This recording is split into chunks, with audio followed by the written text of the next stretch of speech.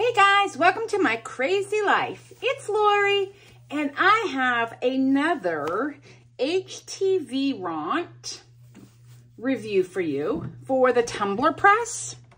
Now currently I'm heating one of the glass tumblers and I'm getting ready to open it and turn it. Doesn't quite close all the way through on this one, so I'm going to turn it around. I'm going to do the timer. I'm going to do it just for the one, like 120 seconds or 180 seconds on this side. See how the top doesn't quite close. So just a review, this is their new HTVRont heat press for tumblers and glass cups and mugs.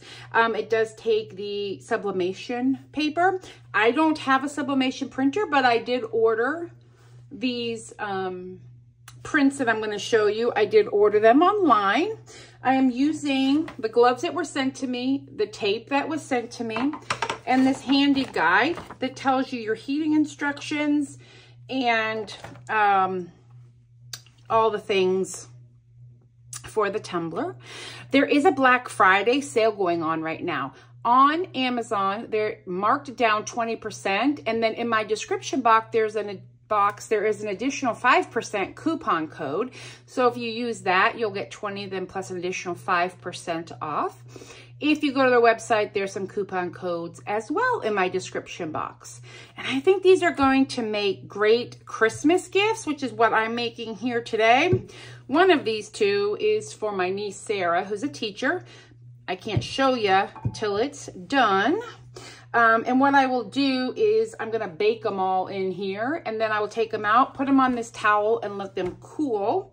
And then I can come back and we can open them together on that. But definitely you want to check out the description box for any of the coupon codes, because this thing is pretty nifty. I just enjoy it a lot, and it's not large. It doesn't take up a lot of space. I've been storing it in its box in my closet, and when I want to use it, I just... That was the cat knocking something over, scared me. I just bring it out and utilize it. So I think we're getting close to this one being fully cooked, if you will. The glass tumbler in here goes from 240 to 360 seconds at upwards of 380 degrees. So I think this one is cooked all the way. Ah, what happened to my button?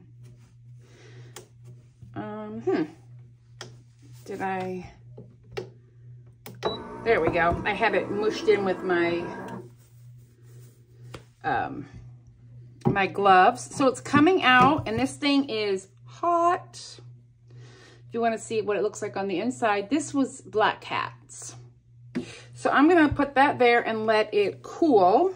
What I am going to do on this one, 240. So I'm going to do 120. Oops. 120. And then a 120 again. And that'll get me to the 240 that I want to get to, because it doesn't close all the way. On these, it does. So let me heat all these up, and then I'll come back and we'll open them and I will show you what they look like. All right, I'm back. I have everybody pressed, and here's what we have.